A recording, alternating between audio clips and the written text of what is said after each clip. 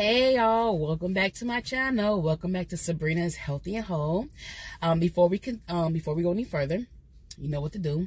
Like, share, subscribe, and set your notification button so you can receive notification when I drop another video.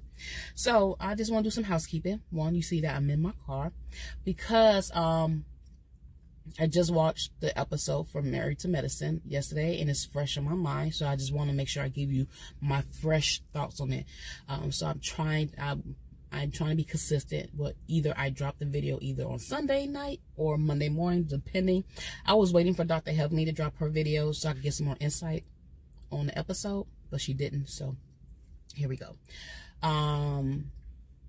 Two, y'all may receive 2 videos because Housewives of Potomac is coming on, premiering next Sunday. So I'm also doing a review on that. I'm gonna start that. So yeah. So this is Married to Medicine. This is their 150th episode. So congratulations, ladies, in the Married to Medicine group on your 150th episode. So with this episode, it started off with Quad and Elena. And I will get her name right. I will get her name right one day. They met up and they was talking, and Quad came in to tell her about the party that Dr. Jackie threw, that they called her in on FaceTime, Zoom, whatever it was. Now in this episode, I thought they was cute. Their outfits was cute and everything. So they was really, really cute in this outfit. Elena was saying that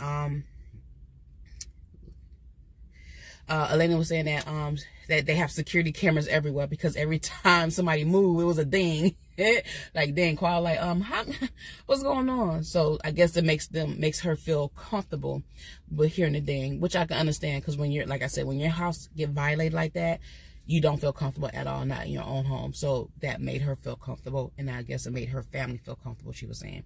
Quad was telling Elena that what the ladies was saying, and that Dr. Simone was laughing the whole time, that she was being grilled by Dr. Contessa, which I don't necessarily think that she was being grilled, that, you know what I'm saying, but Dr. Contessa had probably had some questions, especially if she haven't talked to her since the whole robbery. So she had questions, and I don't feel like that it was a grill. It was just some questions. I probably asked him like, dang, really?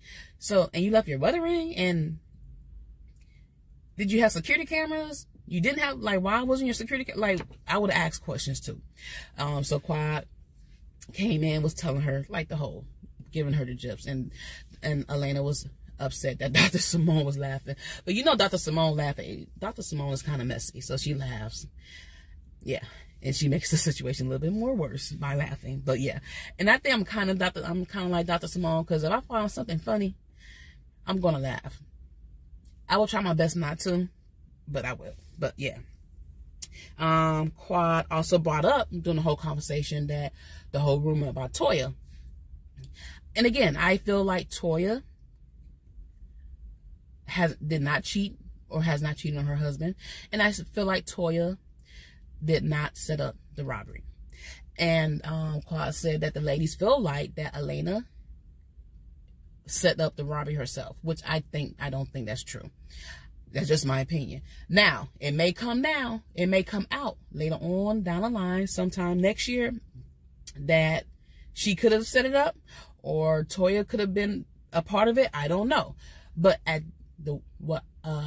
I stand right now, I don't think neither one of them had anything to do with it, with setting up the robbery for Elena to get robbed herself, or for Toya to rob, to set up her house. So yeah, and Elena felt some type of way. She was salty that Toya did not check up on her after the robbery.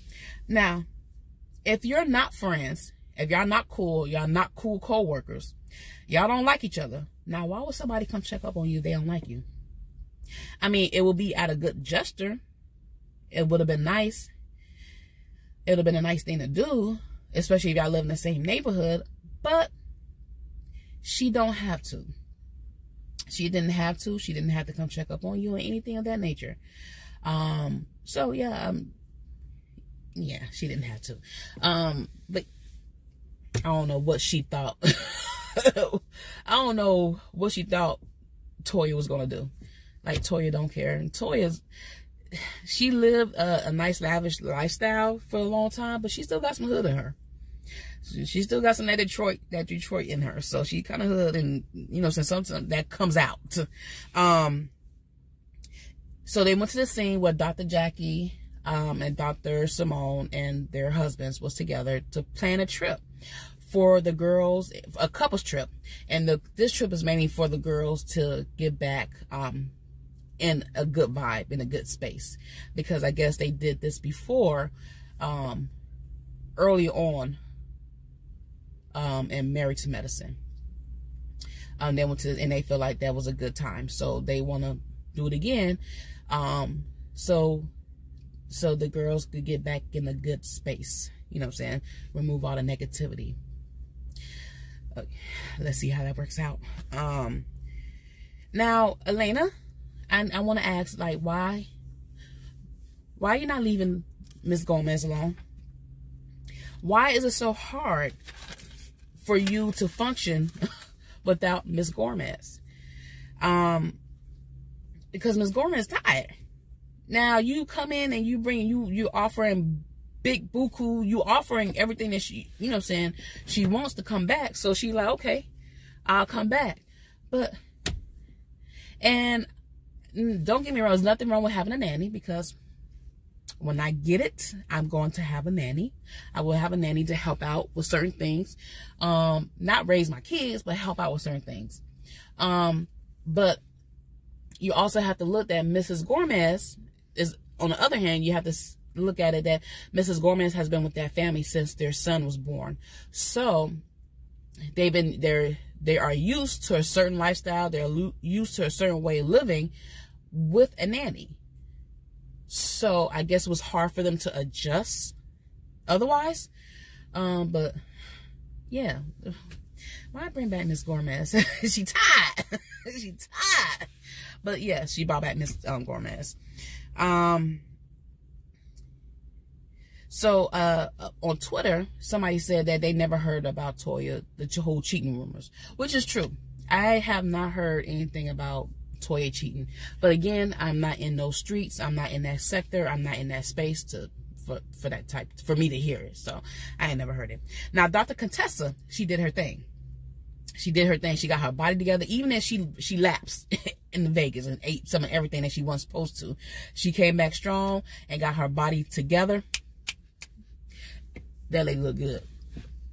She got her body together and she won her first competition. So congratulations to Dr. Contessa on that. That's a great, I know that's hard and there's a lot of dedication. So congratulations to you on that. And I love that she had her family to support her.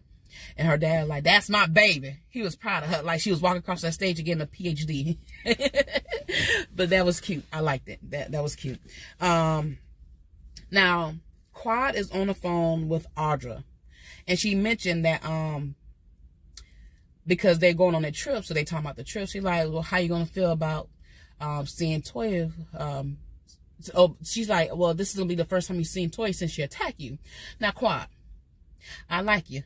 You're messy, but I like you. Toya did not attack that lady. Audra came up to her face. And I like Audra, so don't get it twisted. I like all the ladies.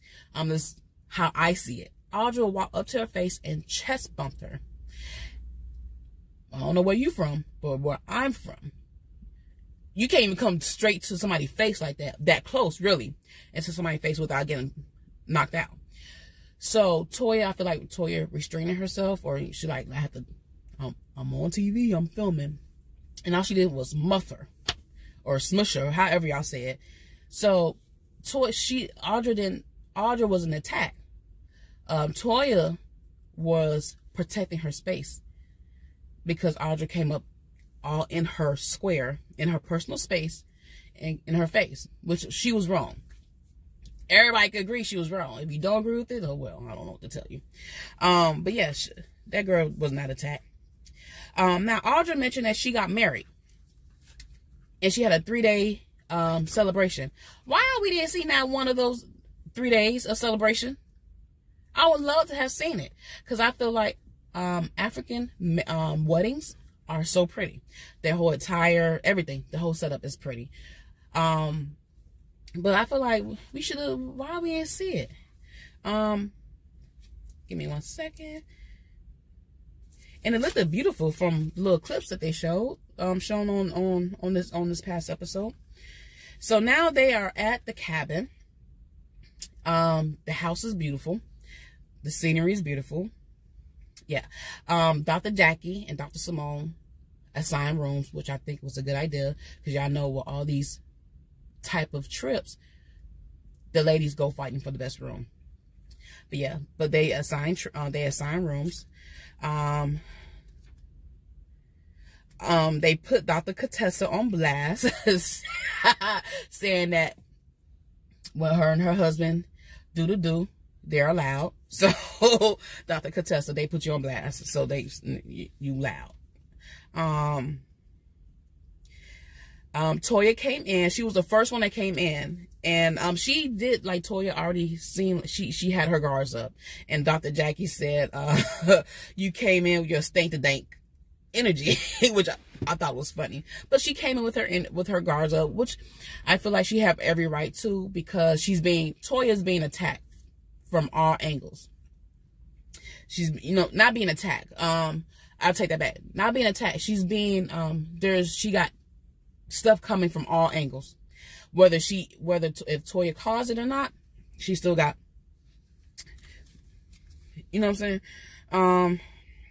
So they sat down and talked to Toya to give her, you know what I'm saying, talked about the whole trip. Now some people on Twitter felt like that it was wrong with Dr. Jackie to hold Toya, Dr. Jackie and Dr. Simone to hold Toya responsible for other people's actions or people's feelings. I don't, and they said that, why they lecturing Toya and not everybody else. I just felt like because Toya was the first one there, they talked to her first. I don't think that they just singing her out. I think it's for everybody in the group. They're giving, to me, that's what it feel, that they was giving that whole talk to, just to, you know what I'm saying, set the tone. It wasn't just Toya. It just so happened that she was there first. And even Toya, she wrote this off Twitter saying that, why are y'all, Dr. Jackie and Dr. Simone, expecting so much from me, even saying I'm at odds, when in reality, the other ladies are at odds with me. I feel that, but Toya, you have to understand, you are the common denominator in a lot of these things. So you may not cause every single altercation, but you did cause some of it. So you have to step back, Toya, and look like, what part did I partake in this? Because you did partake in the whole lot. And some of them are, some altercation you are responsible for. So you have to take responsibility for that, Toya. And I'm speaking like as if I don't know if she will ever see this video. I don't know. So yeah, so that was that. Dr. Heavenly, so the people are starting to come in. Dr. Heavenly came in. She's walking around. You could tell that Dr. Heavenly still is, because her mom had just passed. It showed in the episode before that. So it's still fresh. You know what I'm saying? And you could tell in her face that she's mourning and she's sad and everything. So yeah. So Dr. Heavenly walked up to, was walking around, and she apologized to Toya. She apologized to Toya for her actions. Now, let me tell you, I don't know how much, because Dr. Heavenly has apologized before, but she go back to the same thing. But one thing about Dr. Heavenly, she owns up to her actions. She owns up to her words when you remind her that she did say it. She, you know what I'm saying? She like, yeah, I said it. And she takes responsibility for what she has done. So, and then Toya was compassionate. She like, she would have been an a-hole if she wasn't, because of the whole situation of her mom passing. So that was nice of Toya. So Toya, I kind of feel bad for Toya up to this episode, because like I said, she has a lot of things coming at her. And again, some of them she brought on herself, and some of them she probably didn't. I don't know. But yeah. Toya is a freak. She told me she want to go to a nudist. So I don't know why is that surprising to me. I feel like I heard that before, that she's a freak, but yeah, she's a freak. She want to go to a, who wants a seat? No, never mind. 1 second.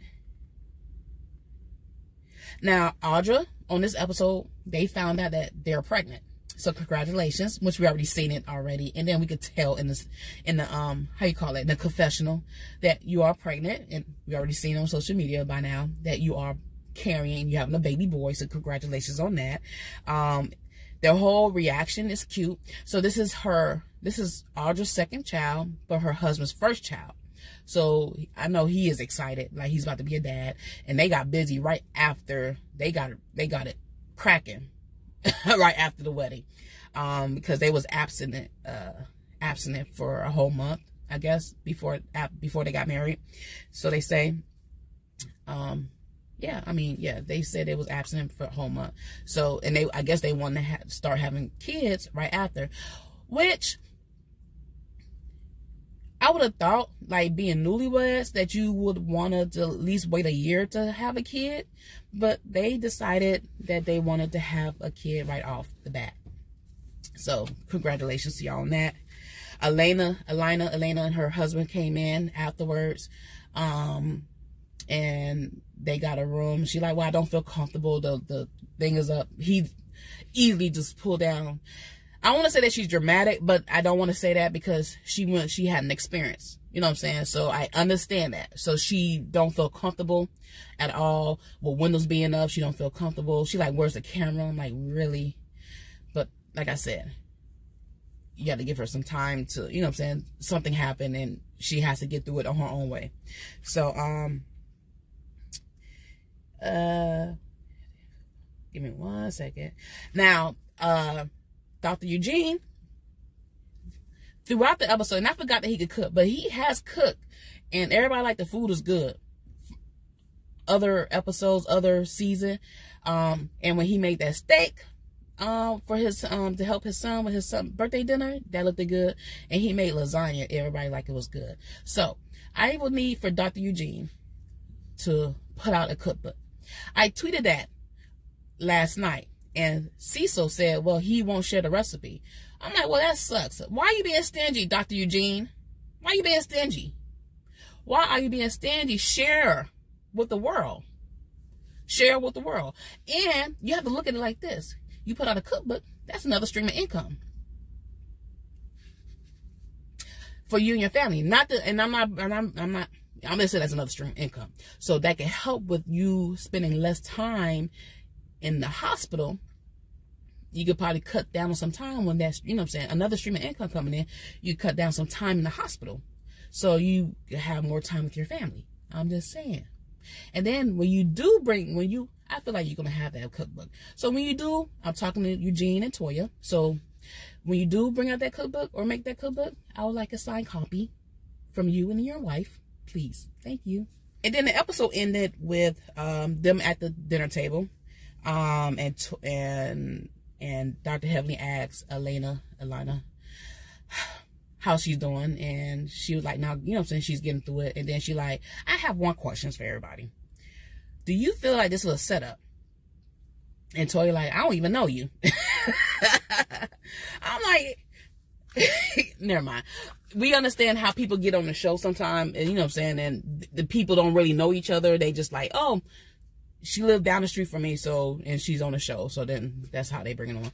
But she like, I don't even know you. I thought that was funny. So I'm like, uh-oh, it's going to go down next episode. Hopefully, you know what I'm saying, that it's going to go down next episode. And I hope that Audra apologized to Toya if she hasn't during the season, that she apologized, or that she had apologized to Toya for her actions after she seen what she done wrong. And my question is, I don't want to have any other ladies apologize to each other after they see the footage of what happened, because sometimes when things happen in that moment, we perceive one thing and another thing actually happens. So I wonder, has that ever happened? But anyway, that is my take on it. That's the end of my review. I'm trying to get these reviews down a little shorter. It's a little lengthy, but if you made it to this far, thank you so much for watching my review for Married to Medicine, and y'all have a great day.